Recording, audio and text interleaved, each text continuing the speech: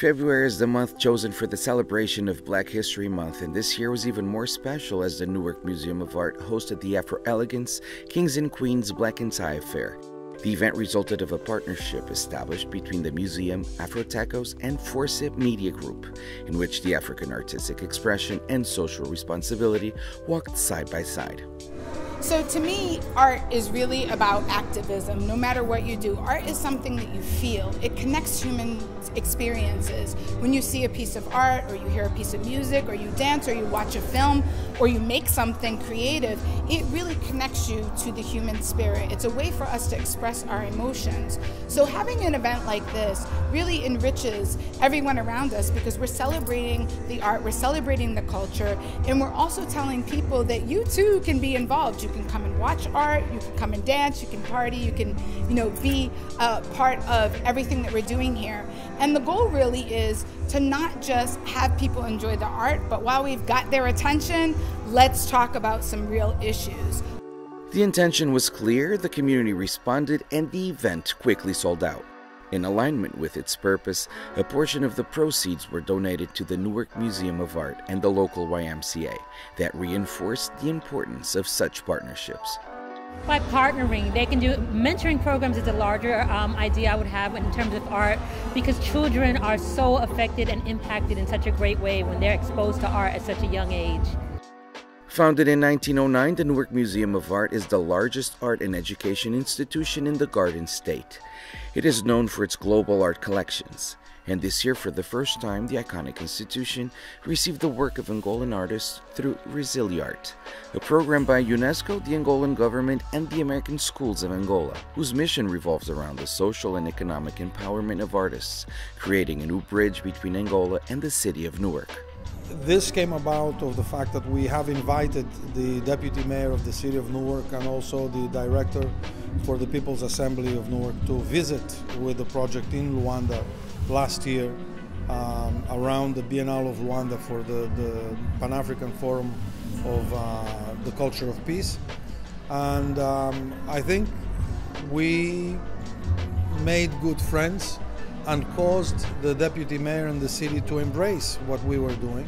And by extension, we now have a cultural exchange that is international in nature, where we have US artists coming into Angola, interacting with the other Angolan artists, actually living and staying some time in Angola in residency, and we expect to do the same thing.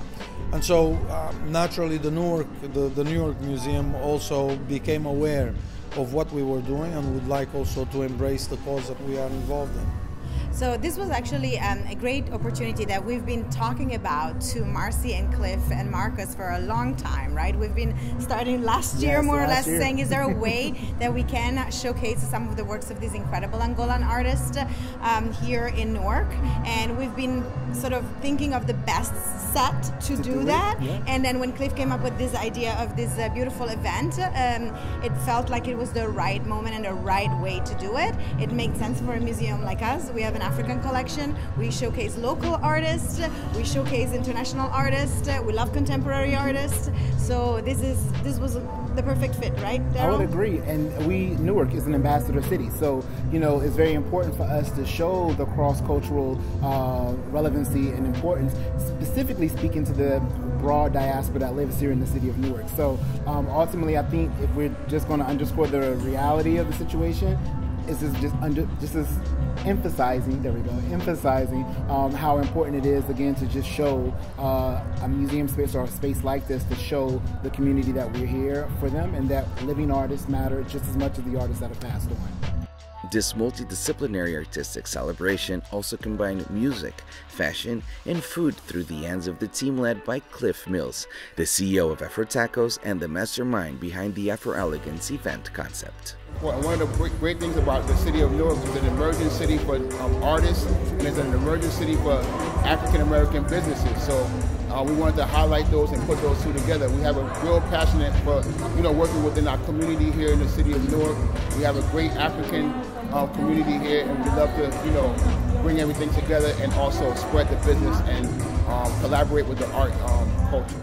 In alignment with the recognition of the contributions made by African descendants in Newark, the event honored the entrepreneur and New York Times best-selling author Tiffany the Budgetnista Eliche with the Afro Excellence Award for 2023. Ms. Eliche is a Newark native that champions financial literacy and has helped over 2 million people to attain financial stability. We've all heard the saying, a starving artist, and I don't believe that that has to be true. That if you are artistic and you are an artist, therefore that means that there's this creative energy inside you that you can also put toward creating a business around your art. So I think that more events like this can showcase artists, but hopefully, to encourage people to understand that your creative energy can also be put toward managing your money and managing your business in a way that can be viable. Empowerment, unity, and the potential behind artistic creativity were concepts that resonated throughout the entirety of the event, and the organizing partners shared a feeling of mission accomplished. I feel really proud and really full of so much love that this community has supported this idea, that the museum supported the idea. Today we had in our presence, we had our First Lady, Mrs. Linda Baraka, we have dignitaries here from Angola, we have many movers and shakers in the city. We honored the Budgetnista, Newark's own Tiffany Eliche, who has roots in Nigeria. So this is not only a success for me personally, it's a success for everyone and for this entire city, because we're showing what happens when people support one another and when we take all of our resources together and we use them to celebrate one another and to show off our amazing city. More than a gala, the Afro Elegance Kings and Queens Black and Tie Affair resulted in a successful case study that will forever remain in the history of the city, empowering local artists and establishing new bridges between Newark and other countries, in this case Angola, which can only solidify the ongoing conversations of Newark and Luanda and its official status of sister cities in the near future.